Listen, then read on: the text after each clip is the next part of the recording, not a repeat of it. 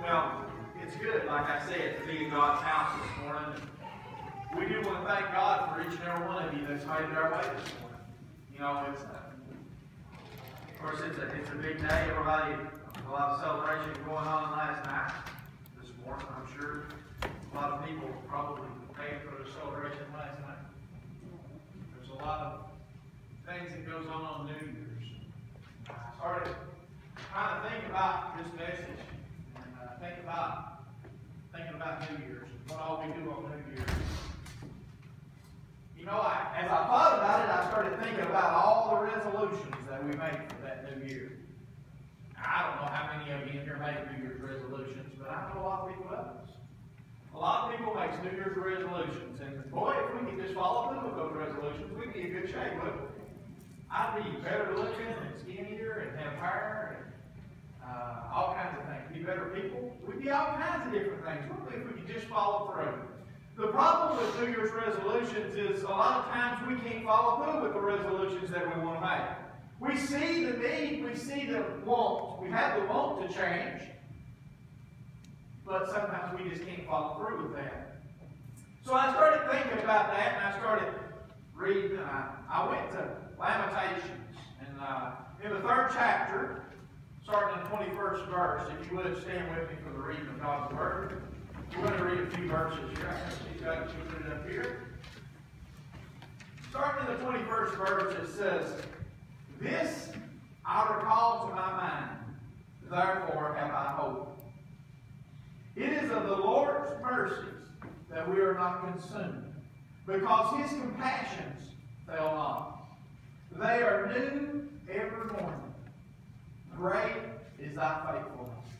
The Lord is my portion, saith my soul. Therefore will I hope in Him. The Lord is good unto them that wait for Him, to the soul that seeketh Him. It is good that a man should both hope and quietly wait for the salvation of the Lord." Praise God. You may be seated. Now, as I thought about all those resolutions, I thought about how that we get so tied up in that. The first of the year, we want to see so many things changed in our life. And I started thinking that where true change comes from. I started thinking just about what we really needed in our lives instead of what we think we need. I know in my life there's a lot of things sometimes I think I need, but I really don't need them. There's a lot of things that I'd like to see happen in my life, but they really don't have to happen. The thing that has to happen in my life, the thing that I need the most in my life, is my relationship with God. My relationship with Christ, that's what I need more than anything else in my life. And sometimes throughout the course of the year, I forget that. Even as a preacher, as a pastor, I forget that. It might not be for a month. It might not be for 6 months. It may just be for a day. It may be for a few minutes. But sometimes I think I'm no different than the ones that sat in here listening to me this morning. I think that sometimes throughout the year, I forget just how important it is for me to have a relationship, a working, loving, respectful relationship with my God. And God loves you. He loves each and every one of us. If you know Him as your Savior in here, you're so blessed this morning. And I say this often, but it's true. Every time I reflect back and I see what I come from, I'm so thankful that God picked me up, that He made me who I am. I'm nobody, praise God, to you. I'm nobody to a lot of people, but I'm somebody to God this morning. I'm somebody in God's eyes this morning. You're somebody in God's eyes this morning. And I'm thankful for that this morning. I'm thankful that God loved us enough, that He reaches down and He takes care of us day by day by day. He watches over us.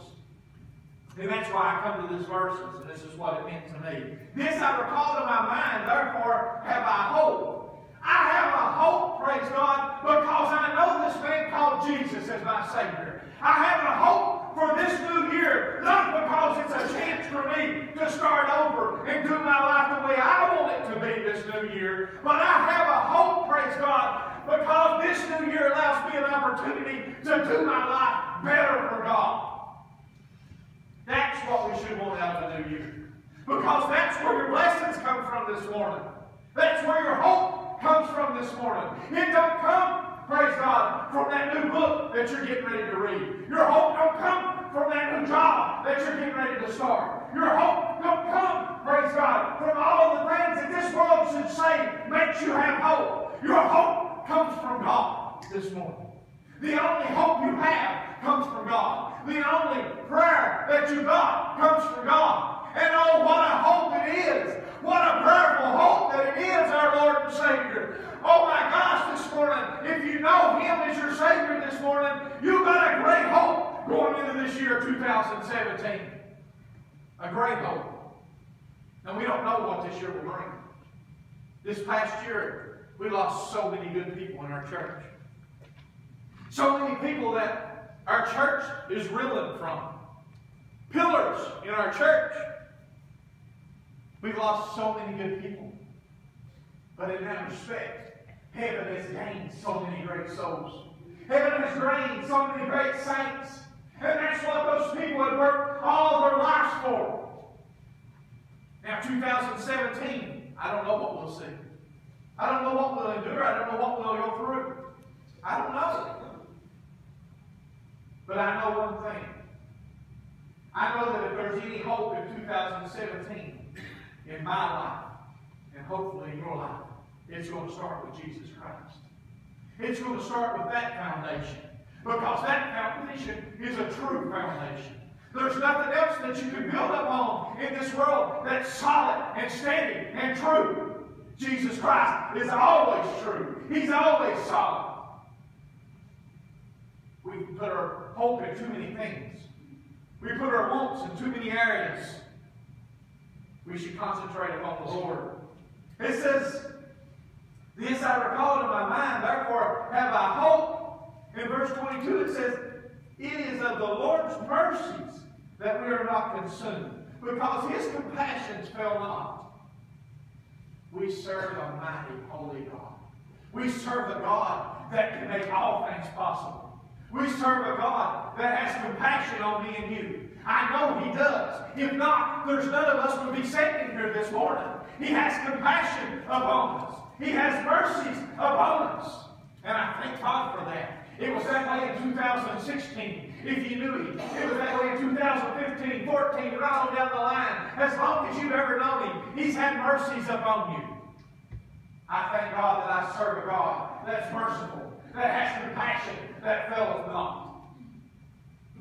Because I got news for you. Every kind of passion that we have, it will fail. If you have a passion in this new year to lose weight, somewhere down the line, you'll fail that. You may lose weight. Somewhere down the line, you do something else. You'll start eating again. You'll start doing something. If you have a passion to do anything that you can almost put your hand on, somewhere you'll fail. Not because you're a bad person. Because you're human. Because you're human. But God never fails. God never fails. He faileth not, the Bible said. God, His mercy and His compassion goes on forever. They are new. In verse number 23, it says, they are new every morning. Great is thy faithfulness. I want you to know something. Every morning you get up, every day you climb out of bed. I always tell everybody, they'll say, well, how's your day today? I said, it was a good day today. I got up this morning. That started a good day for me. I don't know what I'll face by the end of the day, but that started a good day. God let me get up. God blessed me this morning to get up, as He blessed each and every one of you. There were so many people that would like to be in this church service this morning that's not here. That couldn't be here because of sickness, because of something else that they couldn't help. But God has mercy, and He has faithfulness to His children. It says in verse number 24, the Lord is my portion, saith my soul. Therefore will I hope in Him. Now you can put hope in whatever you want in this world. You can hope in stock markets. There's people that does every day. You can hope in retirements. You can hope in your bank account. You can hope in your spouse. You can hope in whatever you want to hope in. But the fact of the matter is, all those hopes, praise God, can let you down. But there's one hope that you can hope in that will never let let you down. His name is Jesus Christ. He's never once failed you. He never will fail you, praise God. As many times as you fail Him, He'll never fail you. He'll never fail to pick you up when you fall or when you stumble. He'll never fail to hear you when you call on Him and no one else is around. My God never failed you, nor will He ever. The things of this world, our hopes in this world, they come and they go. Ain't it funny? Today we want this. We think that's the most important thing in the world. A week from now we'll want this. And we think that's the most important thing in the world. Think, well, that sounds like teenagers. I don't know if we ever grow out of the teenage years. I don't know if we ever do. We get a little bit more solid, a little bit more steady, but we still have that. We still have that wants and those hopes sometimes. And they change so rapidly. There's no wonder we have a hard time keeping up. There's no wonder we have a hard time finding ourselves sure. There's only one thing this morning that I'm sure. I'm not sure that I'll have a home when I go home. When I leave from here, I'm not sure my house will still be standing when I get back. You know, there was people in Gatlinburg not too long ago that went through that very thing. They left, and when they come back, their houses was gone. Their families that they left was gone. I'm not sure this morning that I'll make it back out to my truck sitting on the end of this, at the end of this church. I'm not sure if I did that my truck would still be sitting there. But I'm sure of one thing this morning. I'm sure of who I serve this morning. I'm sure that Jesus Christ will keep me. I'm sure, praise God, of His mercies and of His love and His compassion. That's what I'm sure of in this new year. Amen. Out of all the things in this new year, I'm not sure of. I don't know that I'll be working at PMC come the end of this year. I don't know if I'll be working there next week. I have no clue. I have no clue about what's going to happen to me in my life this year. I don't know. I may go to the doctor next week and you say, well, this is kind of a downing message this morning. No, it's not. I'm just telling you that we need to open our eyes. We don't know what's around the corner. But we know who holds us. If you have Jesus as your Savior, you know all you need to know this morning about whatever life's going to throw your way. You know no matter what, that our hope in Him is a hope that's not wasted. That our wants in Him is wants that's not wasted. That our love for Him is love that's not wasted. Because He reciprocates back to us. And He says, the Lord is my portion, saith my soul. Therefore will I hope in Him. Who else would you hope in this morning? Where else are you going to get hope in? Are we going to hope in our president? Past, future, whatever. You're going to hope in Him? Don't hope too much. He's man. Don't hope too much in your pastor. He's man. Don't hope too much in your deacons. They're men. Hope in Jesus Christ. If you have something this year you want to hope in, if you have something this year that you want to stress and make better in your life, make your walk with Christ better in 2017. If you want something that's going to steady you, something that's going to make your life more sure, then you get closer to the one, praise God, where all blessings come from. You get closer to the one that can control what's going to happen to you tomorrow. You get closer to the one, praise God, that's going to hold you till you get home one sweet day. You want to get closer to something this year. You want to do something better this year. Get closer to Christ. The Bible says, the Lord, in verse number 25, it says, the Lord is good unto them that wait for Him, to the soul that seeketh Him. I want you to look at that last part. To the soul that seeketh Him. See, a lot of times we get saved. When you hear it around here, we get saved and we get satisfied. You hear people say that all the time. But the fact of the matter is, once you get saved, that's the blessed part of it. That's the great part. Then you got to seeketh the Lord. You got to seeketh His ways, His paths. If you don't, you will lose your way. If you don't seeketh God, you will lose your way.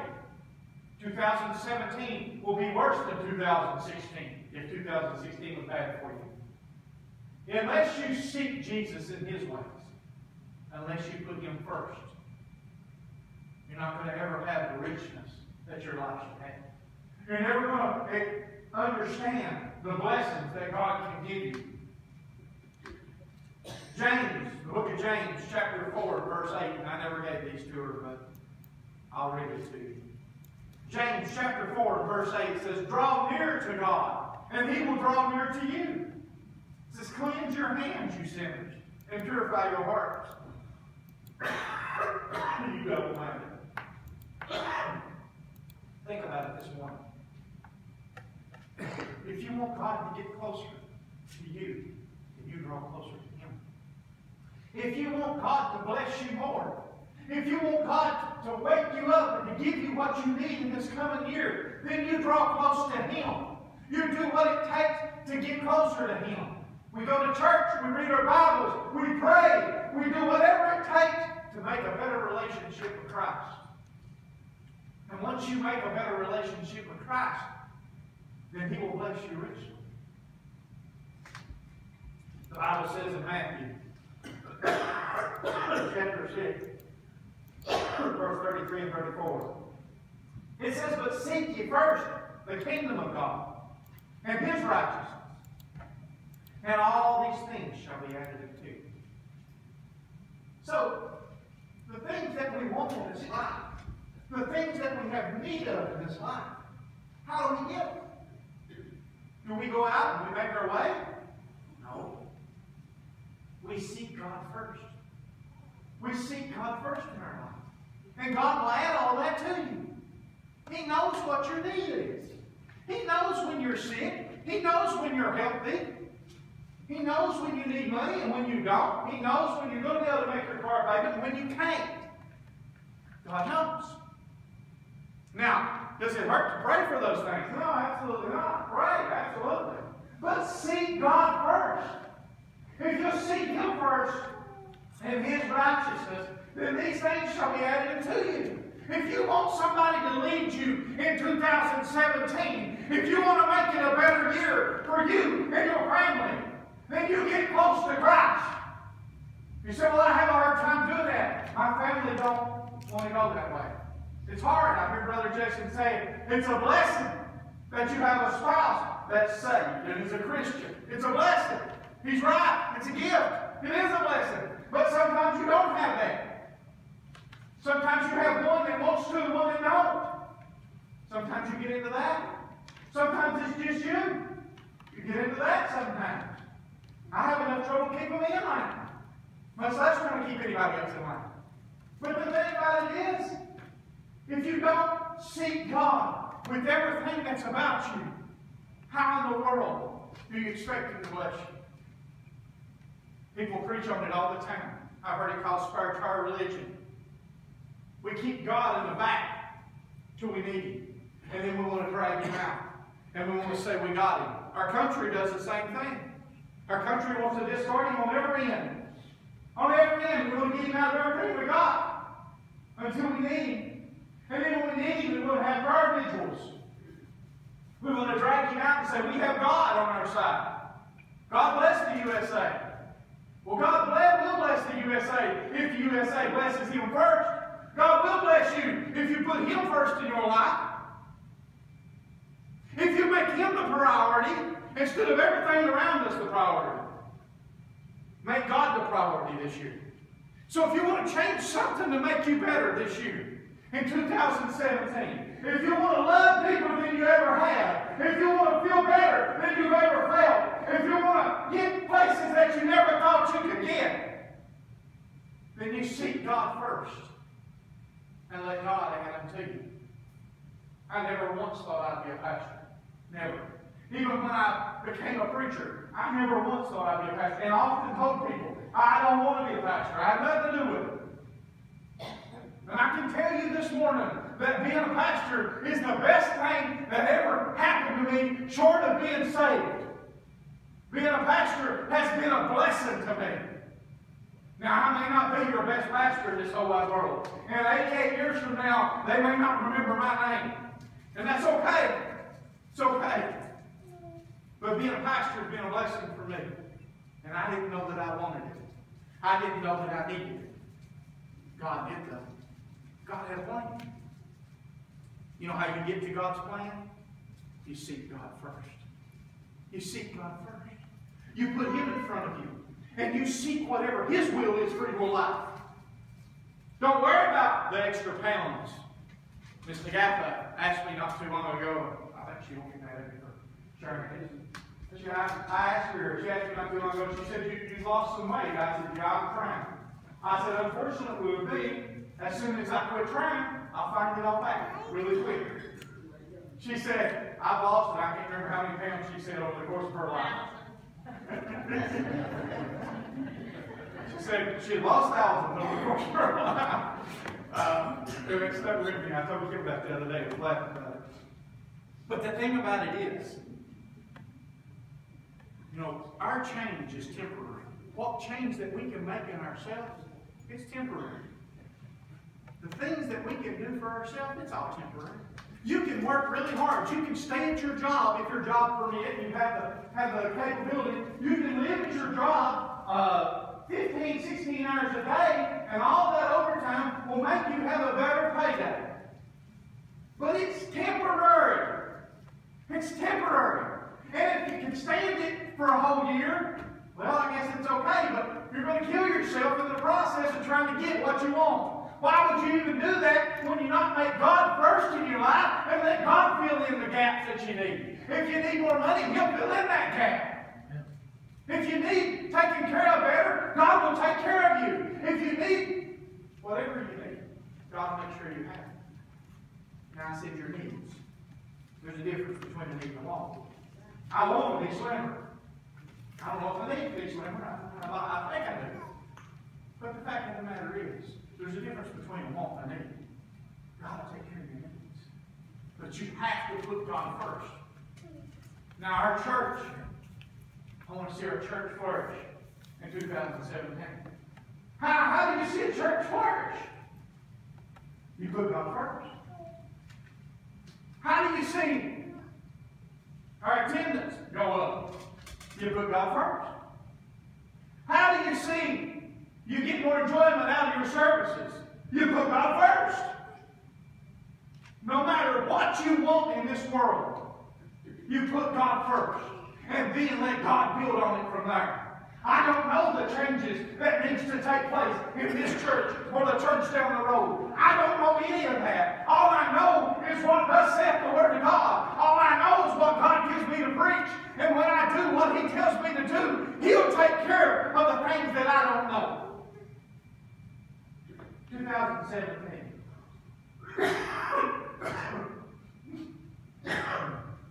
It's my goal for it to be the best year ever for me. And I know how to do that. I want you to know how to do that. It's not through backs. It's not through working long hours. It's not through getting extra jobs for extra money. It's not through your relationships at home. It's through your relationship with Christ. You say, well, it's hard. And there ain't none of us sitting here that ain't have hard times at home. One time or the other. And it's hard when your home life is not where it needs to be. It's hard when the other part of you don't agree with you. It's hard. Makes problems. But at the end of the day, how much can you really fix it? How much can you really fix those things? But God can fix them. God can fix them. God can fix the problem. Whether it's you and you just can't see it, or whether it's the other part of you and they can't see it.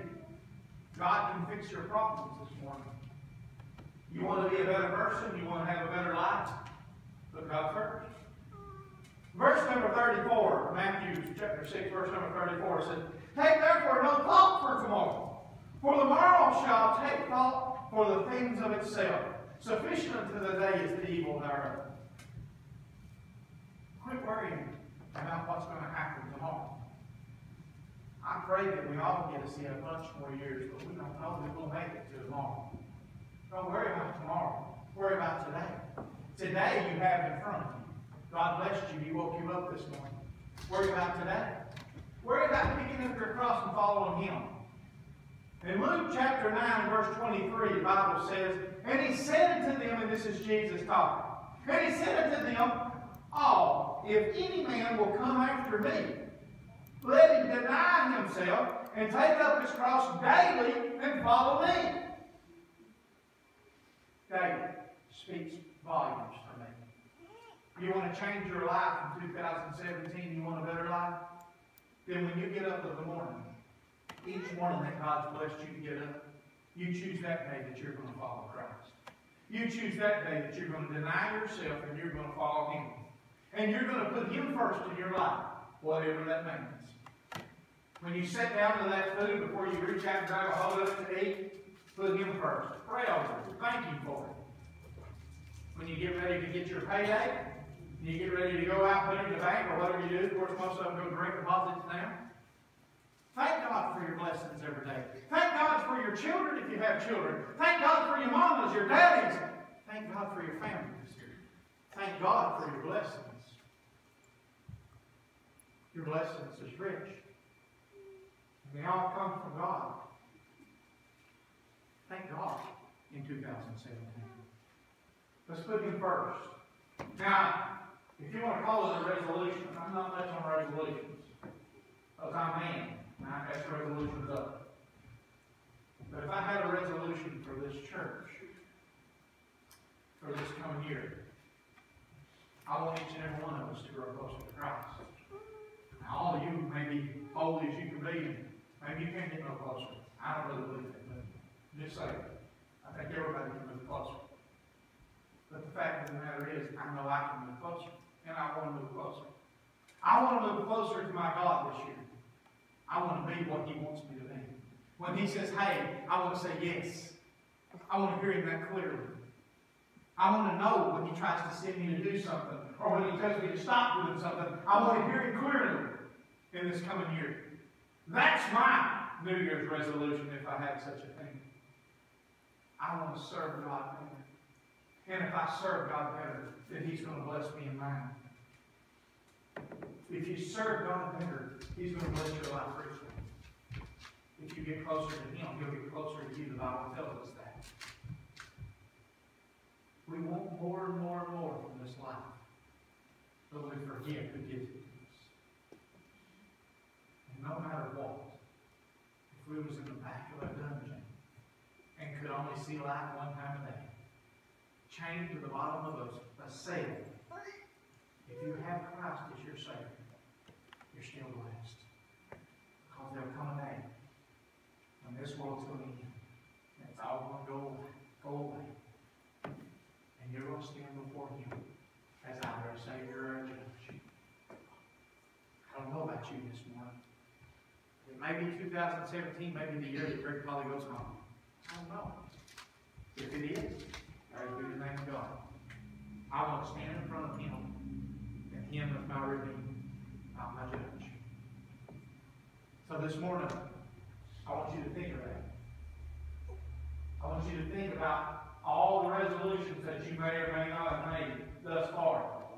I want you to remember, if you really want all those things, if you really want to be better people, a better church, a better husband, a better wife, a better family, it all hinges on your relationship with Christ. Christ has to be first in your life. The more Christ you have in you, the more that it seeps out. And the more seeps out of Christ in this old dark world, the better we'll all want it. That's how you make your 2017 better this morning. Start with Christ, end with Christ. And everything is Christ. As we stand this morning. Brother Jason, you got something? Look, I don't know your souls in here. I don't know your hearts in here. I don't know where you're at in here with Christ. But what I can tell you about Christ this morning is that He loves you. I don't know what you've done. I don't know what you ain't. It's not my business. That's between you and Christ. But I can tell you this, that God still loves you. I can tell you no matter where you're at in your walk, God loves you. He wants to keep you. He wants more than anything to see you get to heaven. If you don't know Christ as your Savior this morning, I can tell you that God wants you to be His. That God wants to forgive you of those sins. And God wants to lead you. This morning, where do you stand with Christ? Are you steadfast and sure? Is your relationship this morning as close to God as what it was at one time? Is your relationship with Him never been really close as it should have been? Does it need to be closer? Well, I can tell you in here, no matter how close your relationship is with Him, it will never hurt to be a little closer. And you can never quit trying to be closer until you get home. When you step out on that golden street one day, you can say, okay, I've done what I needed to do. Till the end, we need to push. You need to be just as close as you can be with the Lord. How's your heart this morning? How's your soul? Is it ready to go? I hope so. I hope so. You and God knows. Go ahead.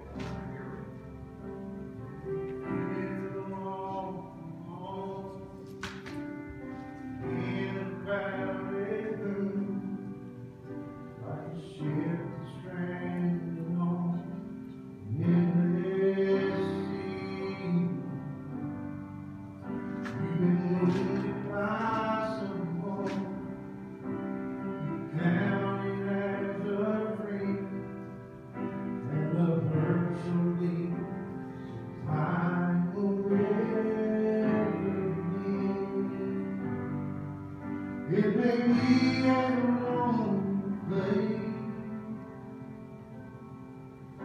Is there any news to pray? Let me say, He knows you care. Where you are, He's right there. He sees your heart. All your fears and broken hearts, and take you His own. Thank you, Lord. He will heal your wounds and scars. Yes, He knows just where you are. He does. You serve a Lord that knows exactly where you are. I walk the road. You serve a Lord that knows exactly what you need this morning. What you gotta have. God loves you this morning. Desires to know you've been lost.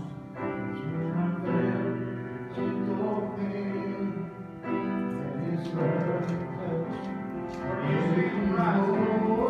Are you ready? Show me Him. Are you not sure? God is just one prayer. Make yourself sure this morning. Let me Sure, one thing. 2017. Let that one thing be Christ. Let that one thing be God this morning. Sure, He's ready this morning. Let it be Him.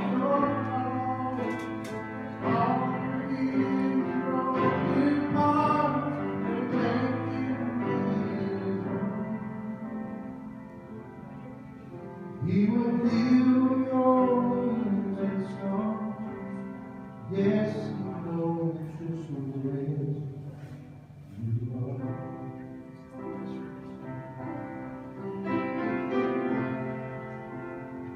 You know, if you want to start a new year different, if you want it to be different than it was last year, you have to start something different. You have to do something different. I think the definition of insanity is doing the same thing and expecting a different outcome. I think that's the definition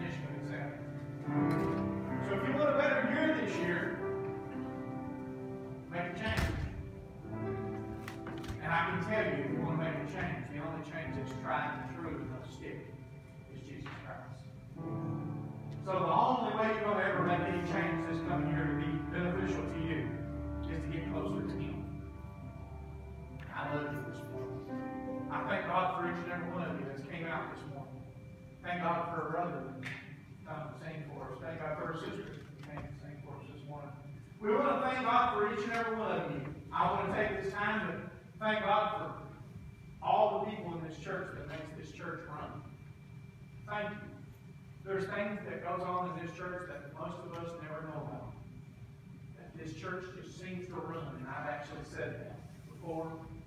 It actually seems to run because we have good people behind the scenes that don't take any credit, but they stand up and do the work. I thank God for those people. Thank God for the blessings that we have in this church. I love each and every one of you. You know, Joe said everybody has perfect attendance today, so it's starting out the year a good way. We'd love to see you all back. Come back as much as you can. Be with us as much as you can. Truly, let's put God first in our lives. Just try. I will promise you that it'll be a blessing.